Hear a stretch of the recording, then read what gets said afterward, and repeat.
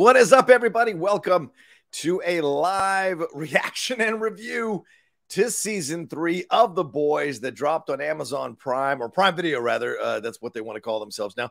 Tonight, a little bit ahead of time. It was supposed to drop on Friday, but no, we got it tonight. Pretty insane that we got it this early in the process, because I was looking forward to this one.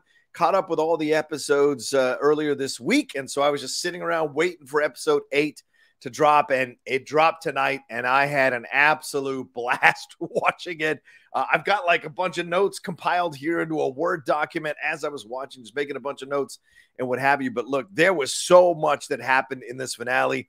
We got a bunch of battles in the last 20 to 30 minutes. I mean, some one-on-ones between Maeve and Homelander, between Butcher and Soldier Boy.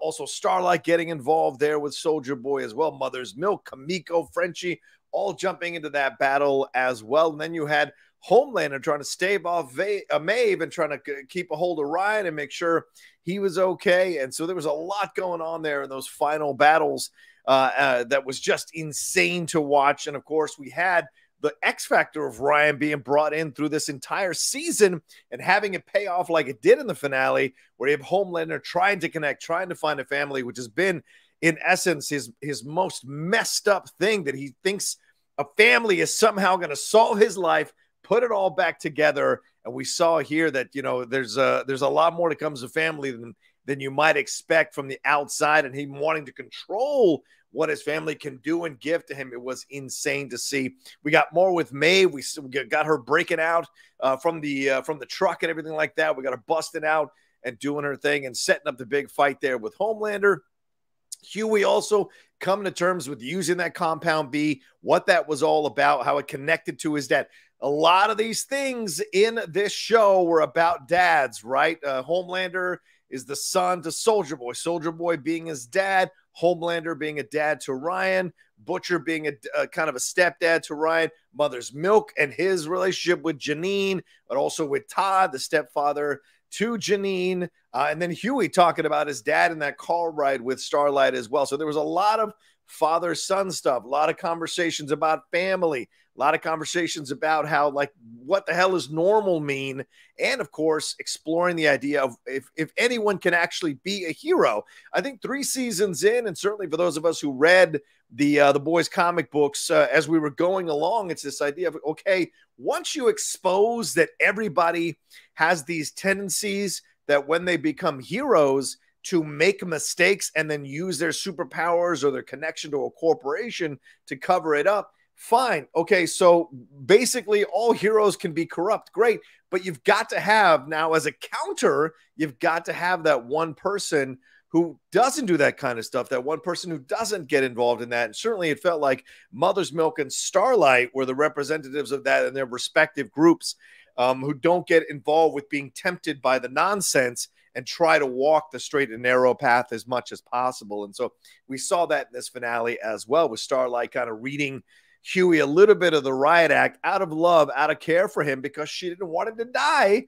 from using that compound B, and she doesn't want him to feel inadequate. Remember last episode, they had that conversation after he teleported them out of the hero gasm, or was it 2 episodes, out of the hero gasm, and she says to him, I thought you were okay. I thought you were okay with the fact that I was a hero and you, or a superhero, and you weren't. You realized you knew that I loved you, and that was what was important, right? But no, Huey, like men sometimes do, and certainly you ladies who may be watching this tonight with me live or watching later know that sometimes men can be quite intimidated. Well, most of the time, let's be real, can be quite intimidated by a woman with power. And so we finally saw it with Huey.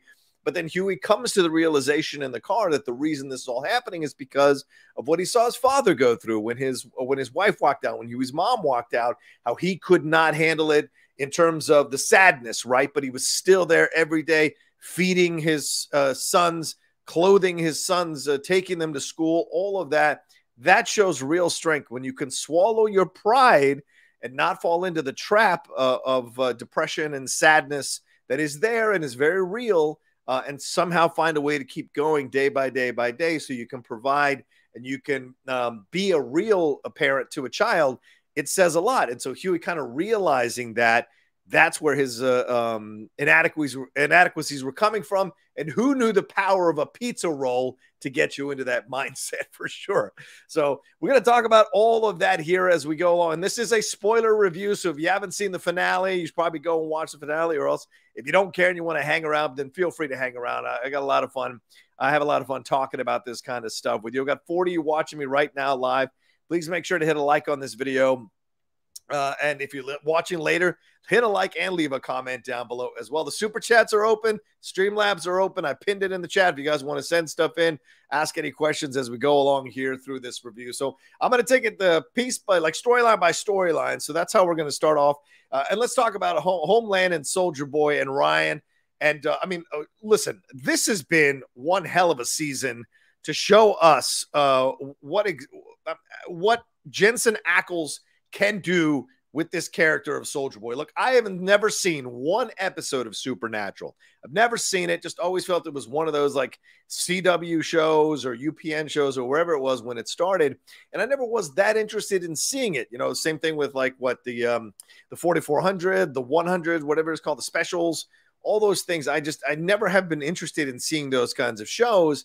But after watching Jensen Ackles this entire season as Soldier Boy, my mind has completely been changed. And I may take a trip into Supernatural and see if this show is as good as so many people have said it is. You know, it lasted for like 10 seasons. But his Soldier Boy was so incredible. And look, we got a window in this finale to more about his upbringing, right? We found out last episode, I think it was, from what was it, Mind, whatever his name is, the Mind guy, that he actually never stormed the beaches of Normandy. He went, or no, it was from the legend from Paul Reiser, who said that, hey, you know, Soldier Boy never stormed the beaches. He stormed the beaches 7 days later or 10 days later for a photo op. He never fought the Nazis, all of those kinds of things. So everything that's been a kind of attributed to Soldier Boy is an absolute lie. And then you have that moment with him and Butcher where they're trading stories about their old man. You find out that he's a fucking kid that comes from wealth. He's a privileged, snotty kid who was mad because his dad didn't care about him or thought he was a disappointment or was ashamed of him because he kept fucking up. So to get back at his dad, he goes and uses his father's connections to get into the program for Dr. Vought so that he can be one of the first people to get the Vought serum. And he becomes Homelander, which is essentially the Captain America. I'm sorry, he becomes Soldier Boy, which is essentially the Captain America of this universe. And we see that he did all these things. He said, you know, he became superpowered. He had the ticker tape parade. And when he came back to talk to his dad said, you took a shortcut and no real man would cheat. So this idea that the father, the burrowing into the self-confidence, burrowing into the self-esteem of a son, hey, those of you who are sons, those of you who are dads and have had and have sons and who are dads who've been sons to other dads, you know that can actually be a real thing. Certainly, that was something I had to navigate for many, many years. My father, who did love me, but at times said some stuff that really destroyed my self-esteem, destroyed my self-worth. And you have to navigate that kind of stuff, which I had to do through therapy, so you can kind of let it all go, forgive them, and come out the other side. It's not easy to do. And Soldier Boy doesn't strike me as one of those people who'd go to therapy and do the work to try to climb out the other side, but certainly was a very interesting exchange between Butcher and Soldier Boy, because Butcher comes from a fucked up father. We saw the flashbacks earlier in the season of him with his brother and what was going on there and how his dad was physically abusive to them with belts and tried to get them drunk. And even when Butcher beat up one of his counselors at school, his dad didn't punish him. He rewarded him. So just a messed up kind of approach, this idea here in this whole season. And certainly a indictment for any of the men who are watching The Boys. And I'm not surprised that this is a predominantly male viewership. Hopefully the men who are terrible to their kids or sons, the fathers who are terrible to their sons, who are older, who have sons, the grandsons, all of that. Hopefully they're watching this show and learning the lessons and taking a look in the mirror about how to actually treat their children, how the ramifications and the consequences of that come about. And certainly we see at the end of the episode when Homelander comes down to that rally, you know, Homelander essentially, y'all might get pissed off when I say this, but Homelander essentially being the Trump of this. I mean, it's undeniable how he's the Trump of this season. And everybody who is rabid around him, that's essentially the MAGA crowd who is supporting Homelander, no matter what he does. When he flies into that rally there, and you see the SS people for Stormfront still supporting Stormfront, ironically wearing the same kind of black costumes that you've seen out in the protests from some people who are on that extreme right side of things. And then you have the one Starlight person in yellow throws that thing and hits Ryan. I think it's a bottle or some kind of object. And Homelander flips out and destroys that dude's head with his laser eyes. And there's that moment of like, oh my God, what's happened here? And Todd, who is maybe one of the worst stepfathers in the world, cheers it on. And that begins the cheering of the whole crowd cheering on the Homelander just killed a dude. And what you hear in the lines out there going, yeah, that's right. That's how America does it. That's what blah, blah, blah. So you see that very clearly, this idea of violence equaling right, being violent equals you being right, that kind of stuff. And so you see that coming through. And then you see Ryan's face as that violin score is playing. You see Ryan's face start to smile. So the father has taught the son violence, right? That violence is the way to handle things. So clearly these are the lessons, right? Todd taking Janine, Mother Milk's daughter, to these Homelander rallies. In essence, that's what Mother's Milk is scared of, is that it's going to teach Janine violence. It's going to teach that violence is the way to answer things. And then unfortunately, Mother's Milk gives into his instinct when Todd insults his parenting and punches him out. He could clearly kill him, really, with a punch like that, as big as Mother's Milk is. So even he has to be concerned about the lessons he is teaching his daughter in the moment. Of course, we see him later talking to his daughter, feeling terrible about what he did. And his daughter, of course, forgives him and says, "You're my hero." So, there's so much here between fathers and their children throughout this whole season that comes through. And it's really chilling, that last shot of Ryan as he smiles. It's sad, but it's the message there that you need to be aware that you passing on or preaching violence or committing violence in front of your child, you're essentially saying, yes, this is the way to handle it. Yes, this is the way to go. So it's a brutal, crazy, sex-filled, gory world, The Boys. But at the bottom of it is this fantastic idea of making people take a look at their behavior to confront the fact that this is repetitive patterns, and this is why we're in the situation that we're in. The Boys reflects our world really well. And so to me, I was very, very impressed by that on so many levels here. Haskell says, hi, John. Anthony Starr deserves every award. Wow, yeah, Anthony Starr was fantastic. I mean, Anthony was so good. I got a chance to interview him through the Hollywood Critics Association about I think 3 or 4 weeks ago. I got to interview him and Arian Moriarty, who plays Starlight. One of the questions I asked him was, how do you, come up with the faces that you come up with this season? Because I think this season, more than any other season, there's been that just gritting the teeth kind of anger or just impatience with a situation, and you see it in Anthony's face. And I told him, it said it almost feels like your skeleton is regressing from your skin. That's what it feels like to me when I see him do those moments. Like he goes deeper inside of himself, so that the face is doing its best to hold back what he really wants to do, which is to just tear everybody apart in the room all the time. And you see that come through so clearly in certain moments. And he's just incredible. Look, it is not an easy part to play. He's a heel with levels, and it takes a really good actor to have those moments. Like when he's defending Ryan, you have a moment where you're like, oh my God, is he making this turn? Is he caring about Ryan? And remember, Ryan comes up to him after the fight when it's going to be him and Butcher. They might go at it again when everything is kind of like settled down for a few seconds.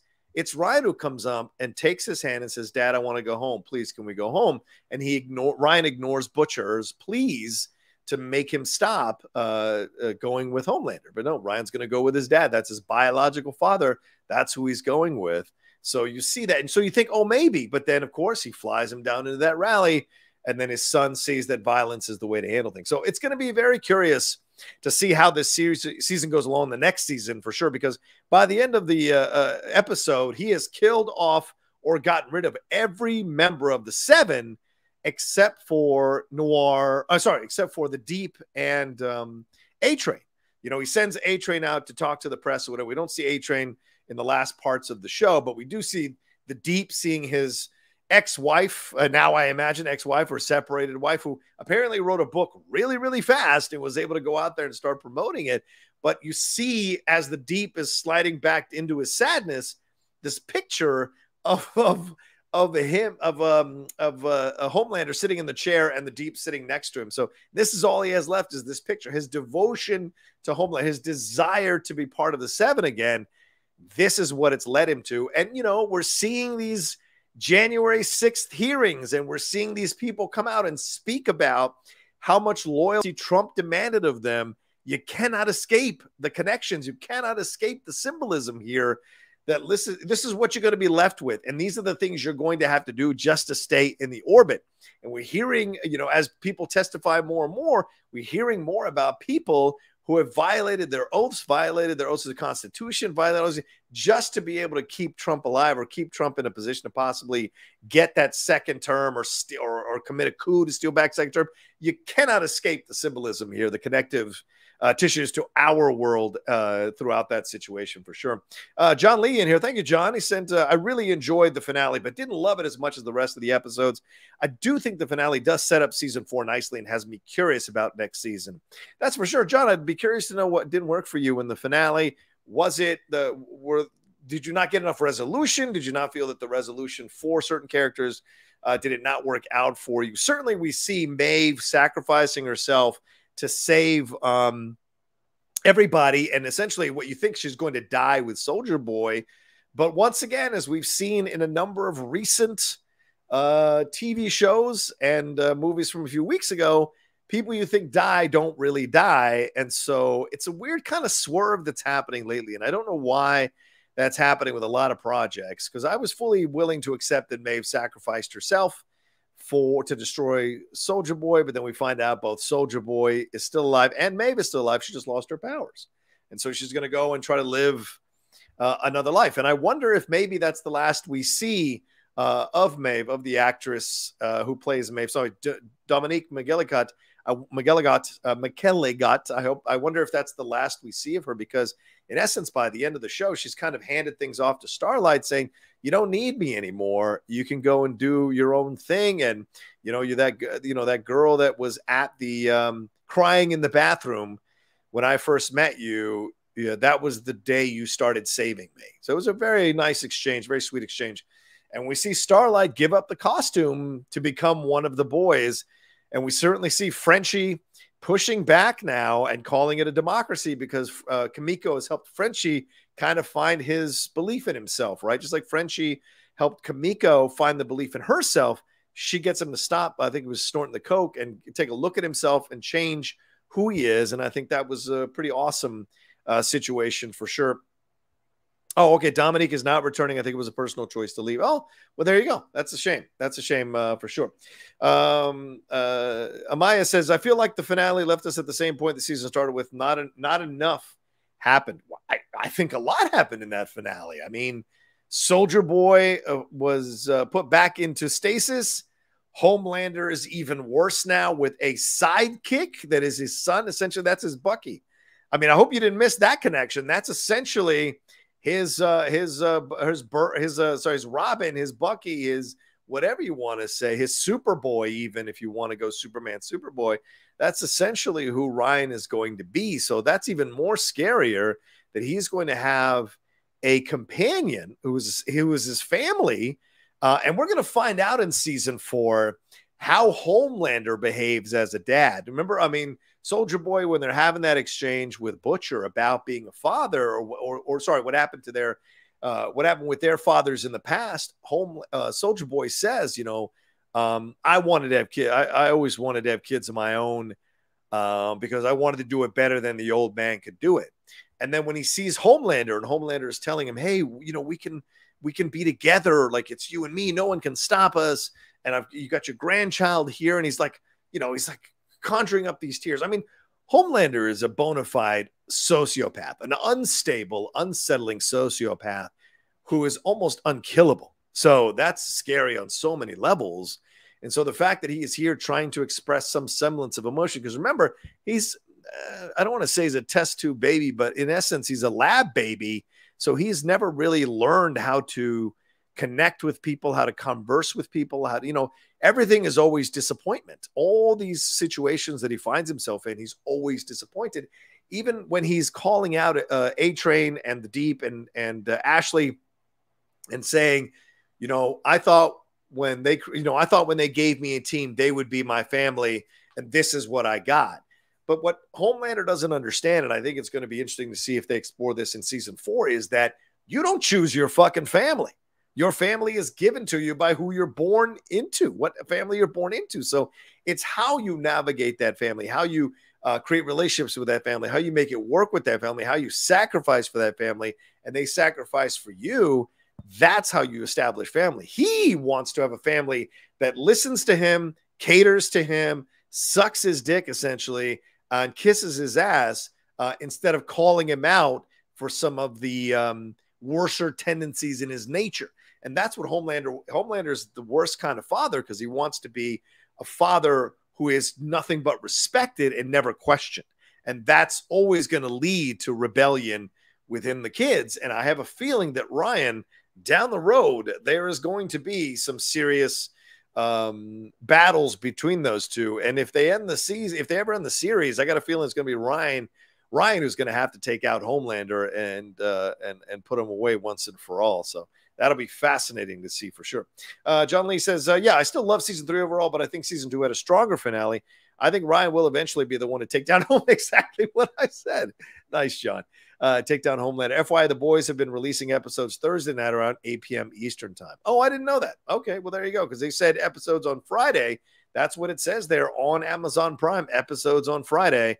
So it seemed odd that they dropped it. It felt like they dropped it a little bit early tonight. So there you go. John being the well actually guy. Well, actually, come on, John. Come on, John. Don't be the well actually guy. No one likes the well actually guy. Let's see. Let's see if I've got any Streamlabs that have come through. Okay, no Streamlabs yet. I pinned it in the chat if you want to send some stuff in. Let's keep going on the rest of this stuff here. What else have I got? Yeah, when he gets a chance to do so, disappointment. People say repeat the same mistakes. Yeah. Soldier Boy saying he would do it better than his dad, but then when he gets the chance to do it better than his dad, he says to Homelander exactly what his dad said to him. You're a disappointment.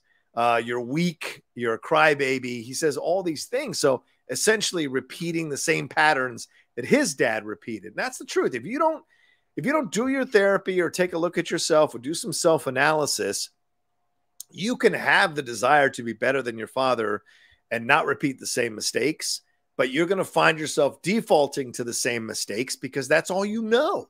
So I think there's something really powerful being said in that moment, even though that moment is played for some chilling back and forth between him and Homelander. There's also a little bit of a message being sent through this whole thing as well. Let's see. Butcher, yeah, remember he left Ryan because he wanted to destroy Homelander. Right. And remember this. I mean, the Ryan situation happens because in essence, Butcher gets so consumed with destroying and killing Homelander because in a way that's his own personal shit because he's mad about the fact that Homelander slept with Becca and Becca had the baby. And of course, Becca was killed or died. It was killed, died, whatever you want to say, last season through Ryan's hands. So this idea that, he left Ryan in this season to go and pursue Homelander and kill Homelander. Well, Ryan is left with Grace. So he's left in this kind of open, vulnerable, needy position. And remember, when Butcher walks away, Ryan rips off the necklace, throws it down, says, you're not my dad because you're leaving me. And so Butcher thinks he's doing what's best for the situation to go after Homelander. And I have to believe that a little piece of him is still pissed off that he's having to take care of Becca and Homelander's child.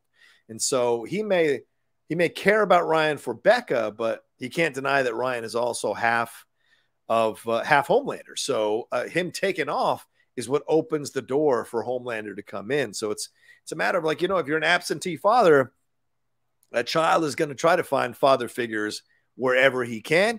And certainly when Homelander shows up, thanks to that Congresswoman's Victoria Newman's connection or information, then that situation kind of opens the door for Homelander to take and lead Ryan and become Ryan's father. So, it's the idea you have to balance these things. You don't spend enough with your time with your son to establish a connection, even if it's your adopted son because of Becca's request. Well, I think he, in essence, let Becca down by being so obsessed with Homelander that he wasn't able to be there to keep establishing a strong connection with Ryan. So Ryan drifts off.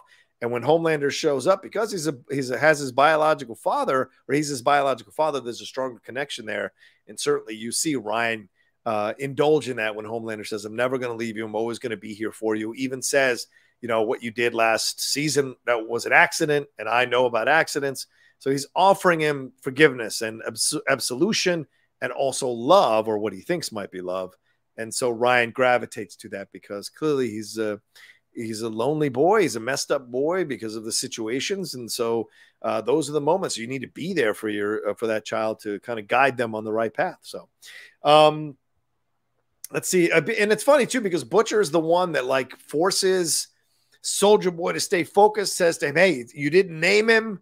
You didn't raise him. It's not your son when he's talking about Homelander. But then when Ryan is threatened, Butcher is the one that blinks, and Soldier Boy calls him out for that. You blinked. I'm here. I can kill Homelander right now, but you're blinking because you don't want me to mess up Ryan. And that's the thing. At the end of the day, this is what villains always rely on, is that good people default to caring about people, and that's their natural instinct. So sometimes the bad guys get away, or the bad girls, whatever you want to say, get away. The villain, let's just say that the villains get away because good people do good things. And that's essentially what you see here with Butcher going after Soldier Boy. Yeah, and also does killing Homelander mean another one will come right out? And that's another thing about this that I think is very interesting too, is we know that Homelander was created after they took out Soldier Boy, and they took out Soldier Boy because he was just running rampant, doing all kinds of stuff. We hear about his sexual exploits. We hear about all the ways and advantages that he took throughout his life, because he was clearly a fucked up kid who was made even more fucked up by the Vought, right? And that's something that Kamiko talks about in last episode, I think she said, or two. Yeah, when she was telling Frenchie that she wants to get the Compound B again back in her body, because she understands now that is an extension of who she is, essentially the Captain America stuff, right? The serum only makes you more of what you already are, right? And so you see that here in this situation too. This idea of, Homelander is a bad guy because he's raised in a test tube. They think they can control Homelander, but they can't. So they've fucked up twice now. Vought has. Both Soldier Boy and Homelander essentially are two fuck-ups who mess up the world and are villains, and in essence, in heroes' clothing. And so we see that. So Vought keeps messing this up, and I wonder what the next step is going to be. I also wonder about Victoria Newman's daughter, because remember, she put the Compound B in her, claiming that, this is going to be a way for you to protect yourself against the supers and against anybody who might be coming after you. So how is that going to manifest itself? So I think we're going to see Homelander with Ryan and Victoria with her daughter next season, and how that's going to be an interesting thing. And I imagine they're going to hook up at some point down the road as well. So I'm saying this, are they saying all Supermen will be evil and indulge their baser instincts? Butcher and Soldier Boy, yeah, that's for sure. All right, let's go to Starlight and Huey here. So many changes in their relationship this season, right? I mean, we started out, Huey is working for the government, working for Victoria Newman. Starlight is doing her thing there at the 7. She's figuring out how to maybe, she's going to be in power. She's going to be the co-leader of the team, thanks to Edgar. But then Victoria Newman turns on Edgar in order to protect, or she claims in order to protect her daughter, and goes with Homelander, which screws Edgar over, and then that moves Starlight out of the position of power. And for about two and a half episodes, she lives in fear of Homelander and what he might do, and to her friend as well. Was it Alan or Alex or Anthony, something like that? The guy who came in, who was part of essentially the Star Search approach to things, or America's Got Talent approach to things, and he ends up getting destroyed by Homelander, and because he asked A-Train to help him and Starlight take on Homelander, which is sadly what happened. So we see Starlight kind of slowly go, enough is enough here. Fuck it. If he kills me, he kills me. I can't live like this, right? A woman in a terrible situation. And of course, you have a episode, I think, where Homelander becomes her boyfriend for the public, but which is pretty unsettling and chilling as well. But this idea of being in an abusive relationship, she's essentially in an abusive relationship with Homelander. So she pushes back by videotaping him, by having evidence, by doing on social media. And that last video is the one that really sells out Homelander and causes the stock price to drop, causes Homelander all kinds of embarrassment. And so they start a campaign against Starlight that which is complete and utter false. And again, right, false fake news happening over there on Fox News and all those other places pushing bullshit narratives. That's just like the laptop and all that nonsense. They're pushing that idea of Starlight, essentially being a trafficker. And who talks about sex trafficking but the right? So it's all there. It's all there. I'm not making a leap to make the connection to Fox News and One America News and all that shit. It's a connection there, and they're making a commentary about it, essentially, that they fabricate shit to try to get people to buy this nonsense. And sure enough, there it is, just like the Pizzagate or whatever it was. This idea that the Democrats are over there with a cabal drinking babies' blood and sleeping with little children. This is just being pedophiles, which is absolutely nuts. So you see that with Starlight being painted that her runaway house, which she created for charity, whatever, is actually a sex trafficking ring and whatever. So you see that coming through. So Starlight has to navigate all of that. And also has to navigate the dealing with Huey's feelings of inadequacy. And I touched on that earlier as well. He tries the compound V. He enjoys. It's very funny how that works out. How every time he teleports, he's naked. It's very funny how those scenes when it happens. But of course, it all leads to that moment where he kind of admits to her that, that he's feeling inadequate next to her and he wanted to matter. And she said, she says to him, that's never been our relationship. Why does that matter to you now? It's never been our thing. So those are some really powerful moments. And he does apologize to her and saying I apologize for putting this on you. This wasn't about you. This was about me and my issues, how I saw my dad. And I've come to terms with that. And a plate of pizza rolls saved the day in that situation. And certainly in that moment, in the finale, when they're at the studio where Starlight is going to take on Soldier Boy, he looks at the compound V that he brought just in case, like an emergency break glass, and he thinks better of it. He uses his mind, which is what Huey's really good at, and turns up the power, turns up the light, so Starlight can defend herself, fly, and shoot a huge blast towards Soldier Boy. So learning that to take the shortcut for him leads to death, but also it undercuts the gifts that he actually has, the things that he uses, like his mind, that are just as powerful as any, or can be just as powerful as any kind of superhuman ability or what have you, right? Remember that Soldier Boy took the shortcut, and that's where it becomes an issue. Kimiko and Frenchie, also a very interesting and fun relationship throughout the whole season. We saw those changes as well, how things were happening between them. We see, the stuff with little Nina, one of the most brutal scenes of the season, when Frenchie is essentially using a bike lock to a pole while Kimiko is tied there and has to fight off all those people. Eventually, little Nina gets away, which I didn't like. I thought they should kill little Nina. I thought Kimiko should absolutely kill little Nina, but she doesn't. And so I imagine we'll see her next season as well. But the process here, as Frenchie is trying to build her up, Frenchie doesn't realize that he's also still feeling terrible about himself, feeling guilty about all that stuff. There's that scene in the bathroom in the finale where he says, Nina was right about my father with the chain around my neck. It's just, I'm constantly going from one person to another who is yanking that chain. It's never stopped. So again, father to son, right? This idea of repetitive patterns coming back as well. This idea of, well, you damaged your son at such a young age that he never developed this idea of being able to stand on his own. You cut out his will, you destroyed his self-esteem, and you essentially turned him into someone who can be manipulated by stronger energies in the world.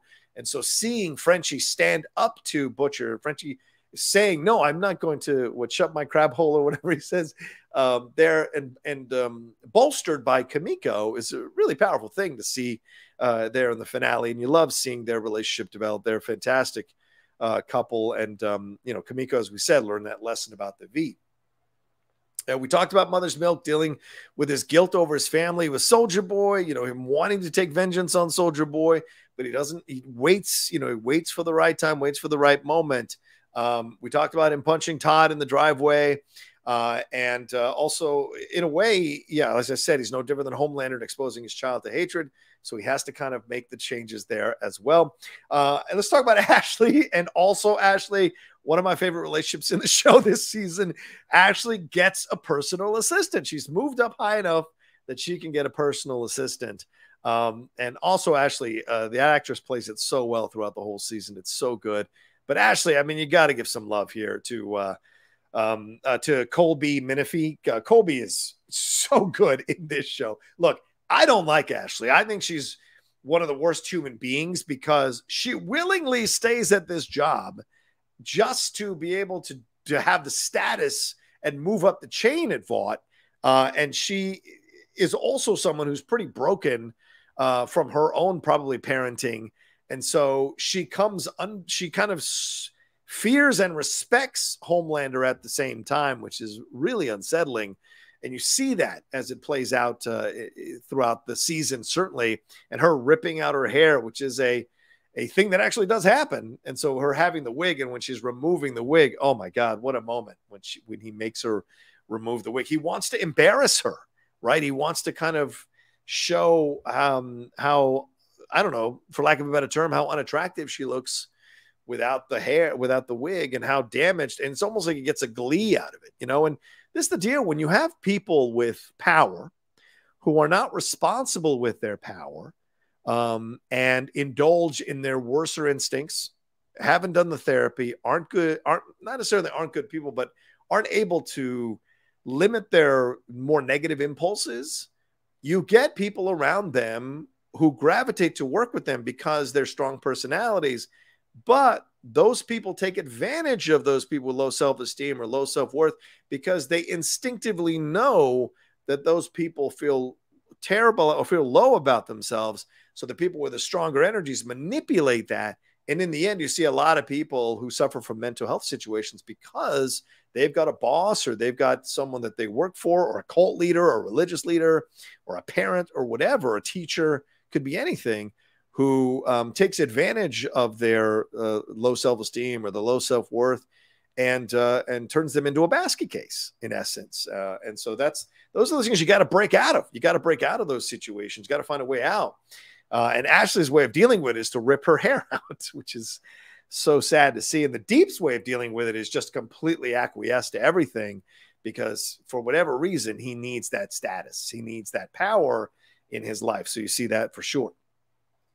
Let's see if we got, I think I had another one come through here. We got 68 of you watching. Thank you so much for joining me. Please make sure you hit a like on this video. And if you're watching it later, leave a comment for sure. Secular Monk says, what was kind of surprised to see Noir go out that way. Yeah. Is he dead? Because I mean, we thought Maeve and Soldier Boy were dead, but they did not die. Is Noir dead? I mean, he pulled out his guts, essentially left him bleeding out, and those animated creatures were there that came through, which were pretty unsettling in the show, and they're the ones that goaded him to go back. So who were these creatures? Were they the other parts of his brain? Have they been there the whole time? Like, these are these questions, because clearly Noir was quite capable of speaking and was quite fine back in the 1940s. But in that battle with, or 1950s, I think, but in that battle with Soldier Boy that we see in animated portrayal, he gets his head bashed in by that shield, and part of his brain comes out. So pretty insane situation there. But yeah, the way Noir go out, I don't know if he goes out full. I mean, we do see the little animated creatures die out in his mask, so maybe he's dead. But the fact that he comes in with the helmet means that he ripped off Noir's helmet. And the fact that Homelander revealed that he could always tell what Noir was thinking because he could actually see through his mask, that was a nice surprise. Although that was a cool, brilliant surprise. He can tell when he's lying, when he's not lying, when he's enjoying something, when he's not enjoying something. So the fact that you could probably go back and rewatch 2 seasons of The Boys and catch those scenes between Homeland and Noir and see if Anthony Starr is doing something in those moments to convey that he can actually see Noir's face and Noir's reaction to whatever he's telling him or whatever's going around in the room. That could be a fun thing to think about in rewatch. So, yeah, see, we're remembering flashback they showed Soldier Boy crushes his his head, it bashed his head and he leaves. So I don't know. We shall see if he stays alive or not for sure. Let's see. Let's move on here to what else. Oh, with A-Train. Yeah, A-Train. I mean, A-Train's really interesting thing. And I'm going to have to walk into a little bit of a minefield here when I'm talking about this. So I hope I'm very careful when I talk about this. But A-Train is an interesting character because certainly he's a black man. And this season, he was like egged on by his brother, or the guilt he feels that he doesn't have his brother's instinct for social justice, his instinct to lead people to fight for his people. So because he's in this position, he thinks, hey, I should be talking about, my people. I should be going back to Africa. We should be focusing on the fact that I'm black, which essentially he's essentially paying lip service to it because this isn't a natural impulse of his. He thinks it's a great next PR move for him. So it already rings hollow and very shallow for sure. And then, the situation with Blue Hawk was, and him trying to bring him down to apologize, him trying to make an effort to, connect with the community. So people come to him and complain about Blue Hawk and Blue Hawk's patrolling in those areas being uber racist, which is something he did not care about because he was too busy cashing his checks. He's like an O.J. Simpson, right? He's like, well, I don't care about the black community. I'm off doing my own thing, making my own money, blah, blah, blah. I only care about them when I'm accused of possibly killing my ex-wife. So that's what you see there. A-Train essentially not really feeling he's connected to the black community in the way that his brother is, right? There's a difference. And so he feels inadequate in that way. So his way of addressing that is to kind of clumsily confront Blue Hawk about this situation. And then when the fight ensues, and he surprises his brother. Remember, he surprised his brother by bringing Blue Hawk to that gathering, that meeting, and setting up a photo op and a video op to have him apologize.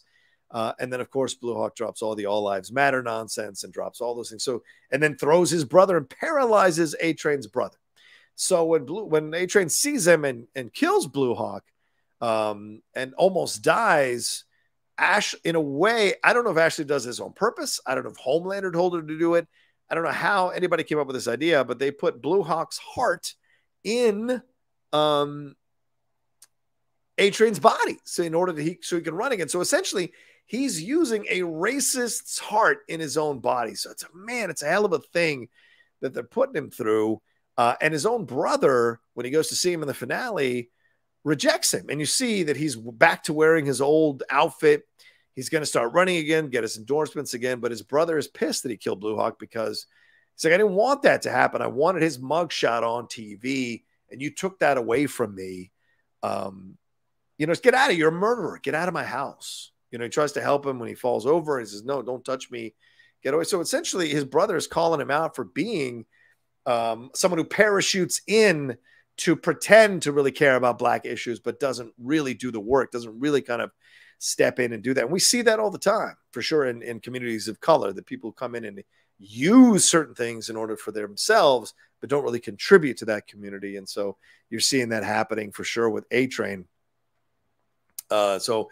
It's almost like they're saying, in a way, and again, this is the minefield. It's almost like the show is saying, well, here's a black man carrying a white man's water like Homelander. And this is what happens when you work for a white man. Eventually, he's going to kind of, or at least an evil white man, he's going to use you for what he wants to use you for. And you're letting him do it. And so I think that's what's so interesting about that. And we'll see how that plays out with A-Train next season. Because him and the Deep are the only people left from the Seven, because Starlight clearly has left the Seven by throwing her outfit out into the trash. So we're going to be very curious to see what we're going to get from A-Train in the next season. Maeve and Homelander and Star. Yeah, Maeve fights her way out of the van, goes to Mother's Milk to her crack at Huey is hilarious. You just have a neon saying that says I'm a bottom and you can raw dog me, which I thought was hilarious. But very sweet moments between her and Starlight, talking about their friendship, talking about how it's progressed, all of that, which I mentioned earlier.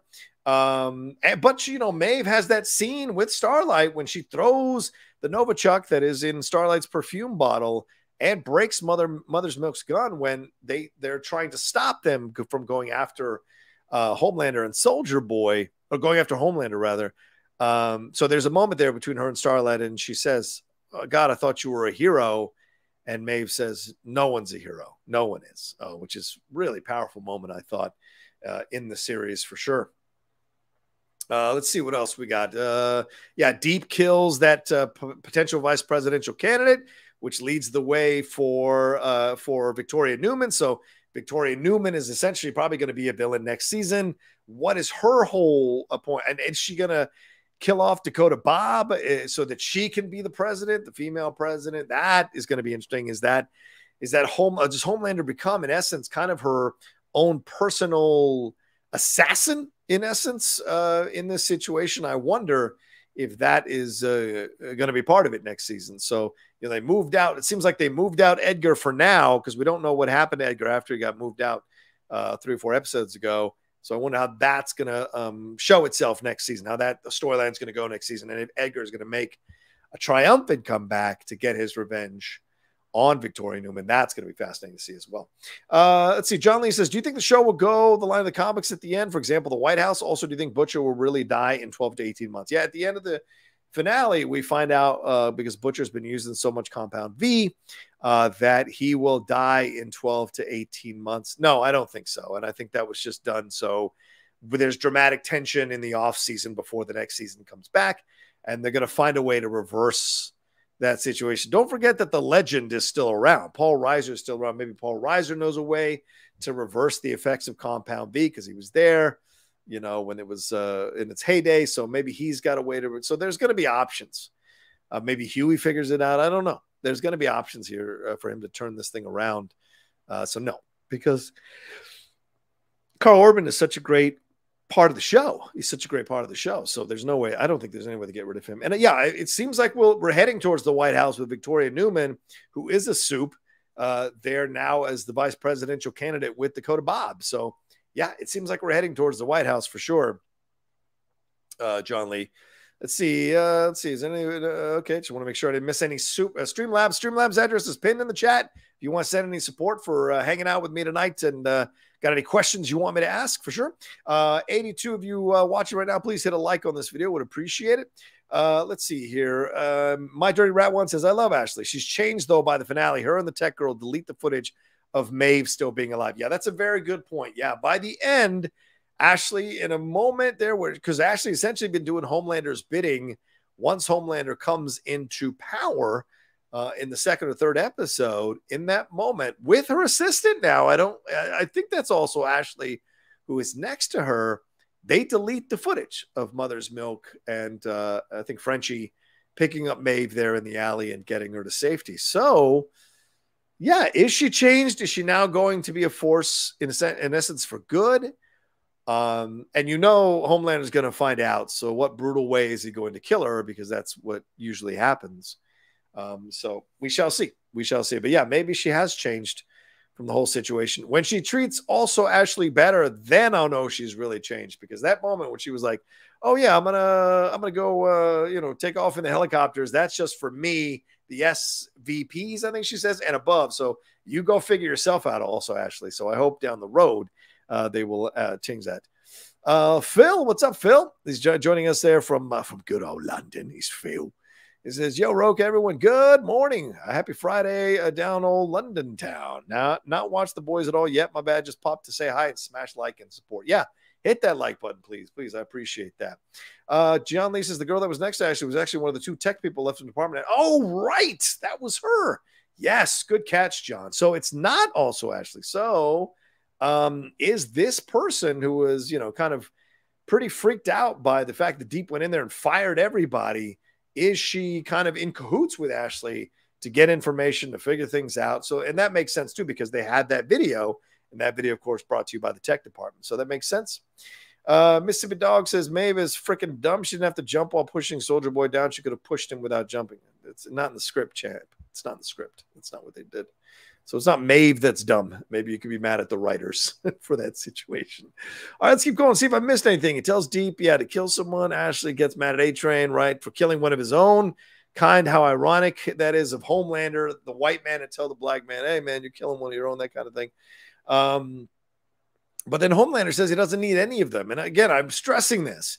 Homelander is missing the point. The seven were his family. He's the one fucking up the family. If he was a good leader, if he was a good dad in essence, this family would be strong. But no, they live in fear of him because he's a fucking sociopath. And so he wants to blame everyone else but himself. That sounds familiar.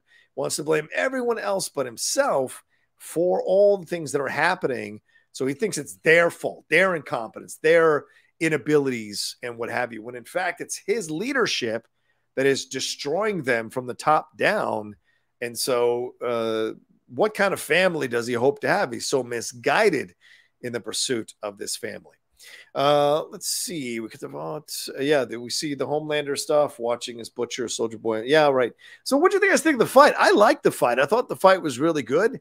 I thought Soldier Boy, coming in and essentially talking a little shit to Homelander about him being a weak P word, and then launching into the battle with Maeve and Homelander and Butcher holding him. And then, of course, Ryan interferes. So I like that. I like the way it was all set up. Ryan kind of using his laser blast on Soldier Boy, and then Soldier Boy coming back and slamming Ryan into the side of the wall in the cabinet with his shield, no less, pulling no punches, which of course causes everything to change. And Homelander's instinct is to run over to Ryan to check on him. Ryan has that gash here, but before he can spend too much time checking on Ryan, Maeve interferes and they starts kicking the shit out of him. And they have a great battle. And Homelander sticks his thumb in her eye, which is tense. But then, of course, Butcher and Soldier Boy are out fighting in the TV studio, which is pretty powerful as well. They've shattering his shield is pretty awesome, which I appreciated as well. Let's see here. But Ryan checks on Ryan, who passes out. Maeve attacks Homelander, fights Butcher. Soldier Boy is about to slam his shield. Right, and then just about the time as Soldier Boy is about to slam his shield into Butcher, Starlight shows up and saves the day, kind of, and they have their back and forth. We see Kimiko go crazy in that lab on those security guards. We see Frenchie take another shot in that leg of his from the bullets. But while she destroys everybody to Maniac, which was great for those who were young. Maniac is a song in Flashdance, and Michael Cimbello. That was a fucking workout song for decades. I think it's still a workout song for a lot of people. So such a great cardio song. If you want to start running or biking to that song, it works out. Let's see. Maeve is getting the boast. Butcher destroys Soldier. Yeah, Kimiko shows up. Soldier Boy talks to Huey. Almost takes the compound B, right? Realizes, talked all about all of that.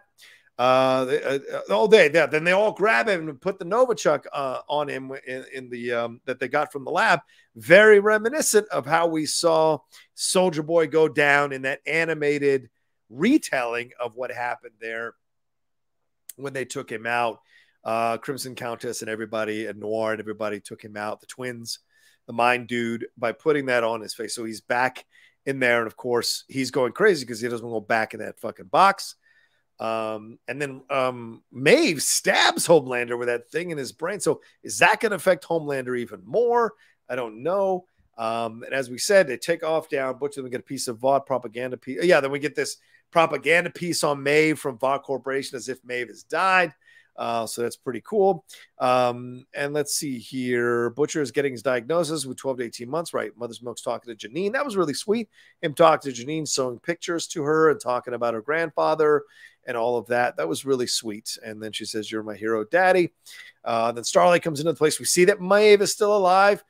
She's lost her power. They make a funny back and forth about the pirate patch or the Sammy Davis glass eye, which I don't know how many people watching The Boys got that reference, but I thought that was genius. Elena's there, says they're headed to Modesto. They're going to farm or do whatever. And she says to him, Maeve says to Starlight, "Look, you don't need me anymore. I can jump, but you can fucking fly, which is great. I love that. And then we hear Elton John's Goodbye Yellow Brick Road, which the lyrics are quite interesting for what's happening in this finale, or the final episode, final minutes of the finale. We see Ashley seeing Mother's Milk. Soldier Boy survived and is being stored now under Grace's watchful eye. So what does that mean? Does Grace now have her weapon to combat Homelander and maybe bring Ryan back home? So are we getting Jensen Ackles back next season? That's going to be interesting to see how that plays out. Because now that Grace has him, how can she deploy him when she needs to? Cassandra, wrote a book. She's exposing Kevin. Starlight's tossing her costume. They all vote on her being one of the boys. Butcher stands there slurping like Michael Madsen from Reservoir Dogs. That's what I thought that was a reference to when he was leaning against the thing, slurping that thing. But then Dakota Bob is chosen as his running mate, as I said earlier already, Victoria Newman. And then Homelander shows up at a rally as they topple Soldier Boy's statue, still say F Starlight. Homelander introduces them to his son. Yeah, there we go. So that was everything in the finale. I liked it a lot. I really did. I had a great time watching this one.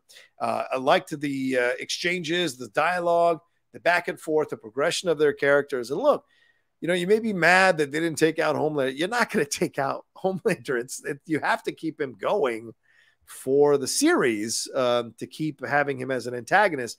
The challenge becomes every season for the boys, and the challenge gets, it seems like the high wire gets higher and higher every time, because how do you keep him being an interesting antagonist when he's doing the same kind of things? How does he keep getting away? How does he keep doing it? So I wonder in season 4 how they're going to keep that fresh, because they really did this season by bringing in Soldier Boy. So the build was, we got to get to Soldier Boy. Then once we got Soldier Boy, we got to get Soldier Boy to Homelander, but he's got to kill off his team first. That allows a few episodes to go past as kind of a delaying tactic if you're writing an overall arc of the season. So, okay, boom, you have them confront and everything goes down. So what's going to happen next season? How are you going to keep Homelander fresh? How is the Ryan situation going to work? How is Butcher, now that he's got the Compound V stuff, or he's got the Compound V stuff residue that he's dealing with? How's that going to play itself out? Is Maeve done? As somebody said already earlier that she's not coming back. Okay, fine, she's not coming back, but maybe for an episode. What's that going? How's that going to show itself? Starlight now being part of the boys, she has her power, so that gives the boys even more of a leg up in the situation. And who is going to be on the new team with Homelander and the Deep and possibly A-Train? A-Train wasn't in that picture, so I don't know if A-Train has left the team or not. Who is going to take their places? So that's going to be very curious, because I think it was a bit of a letdown this season. If there's one criticism this season, it was bringing in people like Laurie Holden and the twins and the Mind Dude, and you don't really get enough extended time with them to understand how they saw Soldier Boy, their experiences, especially Crimson Countess. That was, Laurie Holden is a damn good actress. Bringing her in to have a couple of scenes and then do that weird thing with Seth Rogen. I could have gone my whole life without watching Seth Rogen simulate masturbating, but we got it on the show. So I didn't need to see it, but there it was. But it's such a weird thing to do with her, to not have her have some more scenes, some more situations where she's fighting people off, showing her power more. So I was a little disappointed by that, because I like Laurie Holden, loved her on Walking Dead, loved her in The Majestic, loved her in a number of other shows or TVs or movies rather that she's been in. So I was hoping to get a little bit more, and that's kind of a criticism I had this season for sure. So if we get new team members, Aya Cash was so good as Stormfront last season. Hopefully those team members who come in and the actors who get cast as them really bring some really interesting approaches to these characters, and charismatic characters, charming characters, while also being ruthless. Or maybe they're all going to be going through the situation with Homelander being shaped by him. Is he going to create, in essence, his own Gestapo, for lack of a better term, or his own SS in the Seven? I don't know. So it's going to be fascinating to see how that all plays out. And what role is Ashley going to play in all of that, as it seems like she's going to be playing both sides. So I wonder about that. Let's see. I'm actually really surprised that Soldier Boy didn't die. Yeah, I was a little surprised by that as well. But clearly, they felt Jensen Ackles was doing a great job with the role, or else they would have probably iced him. So I think they like what he's doing with the role, and we'll see. We'll see how that plays itself out. As I said, now that he's under Grace's control in season 4. Whale Watchers Media says if Noir comes back, it would probably be at the very end of the series to kill Homelander or Soldier Boy or both. Yeah, I could see Noir killing Soldier Boy, not Homelander as much, even though Homelander did take out his guts. He tried to, but I think Noir might be dead. I mean, the fact that he's holding his helmet leads me to believe that Homelander went back, ripped off the helmet, made sure he was fucking dead, and walked off. So I'd be very surprised if he just took some random helmet out of Noir's locker room or Noir's room. So that seems to indicate to me that he's dead, but we shall see. All right. Thanks, my dirty rat one, for subscribing. He says, I can't wait to see if they bring in a few more from the comics. Yeah. I'm going to be very curious to see that as well. And we had The Boys Diabolical, which was an interesting animated series. If you guys haven't watched that, you should definitely watch that. And there's a college version of The Boys coming, because if you remember reading the Boys comics, there's this whole younger version of the Boys who have soups and who are superpowers, and they do some pretty fucked up stuff. So I'm going to be very curious to see if that becomes a spinoff, and maybe one or two of those kind of jump in between shows. That'll be curious on my end as well. But look, I loved the acting all through this finale, all through this season. I thought the writing was tight. I thought the storylines were great, very believable, made sense. The pacing of it throughout the whole season worked so well. The direction of this was great. Yeah, I got to give love to the director of the finale here. Do they have her name? I know it was a woman. Do they have her name here? Oh, damn it. I didn't write down the name of the director. So, but yeah, I think it was a woman. So she did a great job directing the finale. And I liked the directors all around through the whole season. Enjoyed how we kind of fleshed out this world a little bit more, explored more of the levels of these relationships, some of the history, some of the old stuff, some of the new stuff. All of that worked so well. Dug the action sequences, dug the fights, loved the surprises. The gore was in the perfect amounts. And don't forget, as we're talking about this finale, don't forget the opening 10 minutes of the first episode of this season. Good God Almighty. I screamed my face off. So, because no dude, that's just something a dude can't watch and have any kind of semblance of being okay watching. I wonder how they're going to top that next season. I'll be very curious to see how they top that next season. So overall, yeah, really enjoyed it. I give it about 4.25 cowboy hats out of 5 cowboy hats. I thought it really hit the mark and was a blast to watch. And I thought everybody brought it acting wise as well. And want to give love to everybody in the cast here. Of course, we've mentioned Carl Urban already. Jack Quaid was great. Anthony Starr, Aaron Moriarty, Jesse T. Usher, Laz Alonso, by the way. Laz Alonso, I think, did a great job this season. They put a lot of weight on him in terms of the storylines and the pressure and him having to play the more kind of restrained situation type things. I think he did a great job. You know, he's got Butcher, who essentially is, he's his equal in terms of the leadership of the team, and he has to kind of pull Butcher back at times. Plus, he's being, trying to deal with the fact that his wife is with a white dude and a fucking nebbish white guy, and the guy is now taking his daughter to these rallies. Oh, and Todd's reaction, like Todd is a dick. So Todd was a shithead to take Janine without telling Mother's Milk to a rally like that where there could be violence. And then Todd was an asshole for shooting his mouth off about Mother Milk's parenting. And then Todd cheering that on. Essentially, the show is making a statement that these geeky, nerdy, overweight, out of shape motherfuckers who follow Trump and are part of the MAGA crazy crew, they are in essence adapting their strength to and believe that they're as strong as the people they're connecting to. They live off. It's no difference when you see wrestlers, right? Like you see the fans. Like I host a pro wrestling show. I'm like, people, a lot of fans I see are out of shape people, and so be it. They connect to these wrestlers who are in phenomenal shape. They sense a kinship. They support them, and they in essence feel like, okay, this guy is like, I'm connected to this guy, and that's what you see here. They're showing you that this guy who is pretty powerless in his life probably finds some strength through Homelander, or this guy has a very strong feeling about people and he's a judgmental jerk. And so Homelander represents the extension of that in a powerful way, being able to use his power. So I think there's commentary there on Todd's reaction to Homelander after he kills that kills that person for daring to throw something at him and Ryan. Yeah, so it's going to be very curious to see how that plays itself out in the next season as well. What happens with Huey and Starlight? Do we see a marriage in the future? What's going down with that? Kimiko and Frenchie, what's going to be that relationship?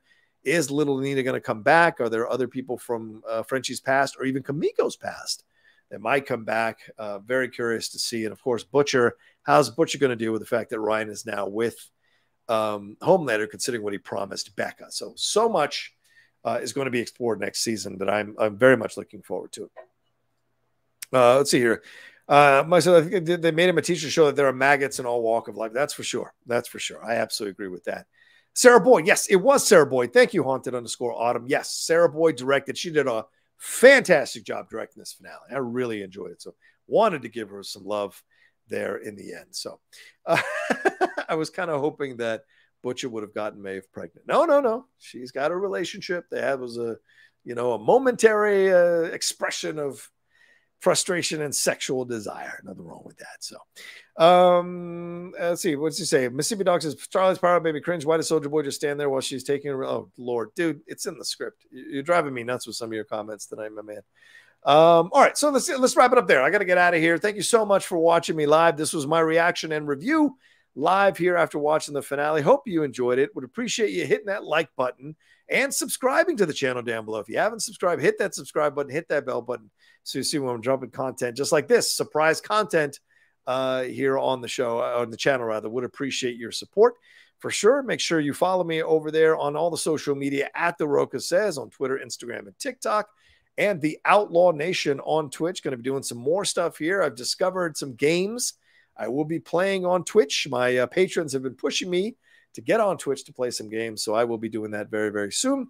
And speaking of the patrons, if you want to be a patron supporter of the Outlaw Nation, head on over to the Patreon, patreon.com/John Rocha. See all the multiple tiers that I've got out there for you. And at the $50 level, you get 30 minutes of one-on-one with me every month. At the $100 level, you get an hour with me. So if you got writer's block, you got some therapy stuff, you have questions about a film criticism, questions about a movie or anything like that, sit and chat with me for an hour once a month. You can do that, or half an hour. And we got levels at 25 and 10 and 5 and 1, so you can be part of that as well. So there's enough levels for everybody, and whatever tier you are looking for and benefits that you are looking for. We do 2 hangouts a week, one on Discord, one on Zoom on camera. So that's the kind of commitment I have there for the patrons, and I appreciate and respect them supporting everything you do. Plus, for those of you who know that the Schmodown is gone, if you want to come be a part of the Patreon here, you can participate in the Outlaw Nation Movie Trivia League, which is a fun trivia league we started that is behind the paywall for people who are patrons to play each other in trivia stuff. We write the questions, we call the matches. It's different style than the Schmodown, and we just have fun. And so it's a cool thing too if you want to be part of that. So just pitching it on my end. All right. Thank you all so much. You guys are the best. I appreciate you hanging out with me tonight on a Thursday night. Go and get some rest. And for those of you who are hanging out with me in the morning, like Phil in the British morning, I hope you all have a good rest of your day. And I'll talk to you next time with another brand new reaction or review video here from the Outlaw Nation. Take care until then. Season 4 of The Boys coming at sometime on Amazon Prime or Prime Video very, very soon. Peace.